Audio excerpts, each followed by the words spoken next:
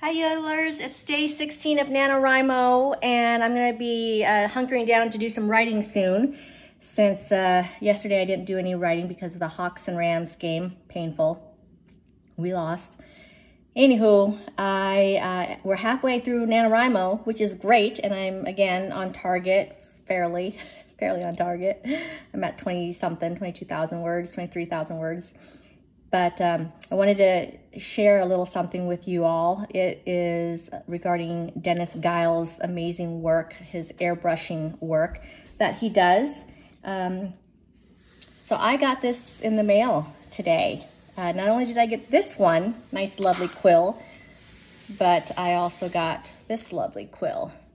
And I'm gonna plan on putting it into a pen or an ink pen and using it to write. But Dennis hand airbrushes these, and it takes him about 3 hours to do each one of these, so that's pretty darn cool. Thank you, Dennis. And then he also sent me this, which is pretty neat too. I'm gonna find a place on the shelf where all of my other Seahawks memorabilia are. Awesome. So if you're interested in something like that, let me know. I'll hook you up with Dennis Giles. And then in my dirty kitchen here, you can see that I am working on a duck roast. That's gonna sit in my oven for a couple hours. And we're gonna have duck for dinner tonight, one of Preston's favorites. And I wanna do also a shout out to Sambath Meas. I think it's Sambath Meas, maybe. I apologize if I pronounced it wrong, but she is the author of The Immortal and The Governor's Daughter. She wrote a lovely, lovely review of snow in Vietnam and just posted on her website today. And thank you so much, Sambath. I can't thank you enough for reading my novels, liking it, and writing a lovely review. So please, guys, check out Sambath's work. She's got 2 books that are out, and yeah, I haven't read them yet, but I look forward to reading them both.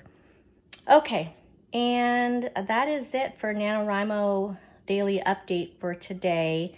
I'm gonna hunker down and write, and we'll see what comes out, and hopefully finish chapter 9, I think is what I'm on, which is the chapter where I get kicked out of the house. Teaser. Okie dokie. Oh, one other thing. Don't forget to do the chili cook-off with me. So post your pictures of your chili by December 12th and tag me using 2 hashtags, hashtag hashtag Snow's Kitchen and hashtag chili cook-off. And on the 13th of December, I will announce a random winner of the raffle to receive book 3 in the Snow trilogy, which is Snow's Kitchen, a novella and cookbook. There's about 55 recipes in my cookbook, and all of this is coming out December 31st. Well, at least the ebook will, and then the other 2, the hardcover and the paperback, will come out shortly after that. So I'm also doing a raffle for anybody who posts reviews of either of my books, Snow in Vietnam or Snow in Seattle, or I should say. So post as many reviews as you want, and in as many platforms as you want.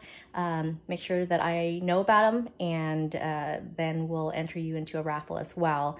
So the more you post, the more raffle tickets you'll get.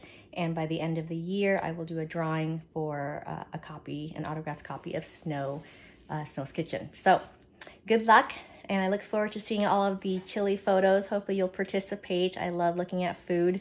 It's one of the many joys in life. So yeah, please post them. Okie dokie. Until tomorrow. Ciao.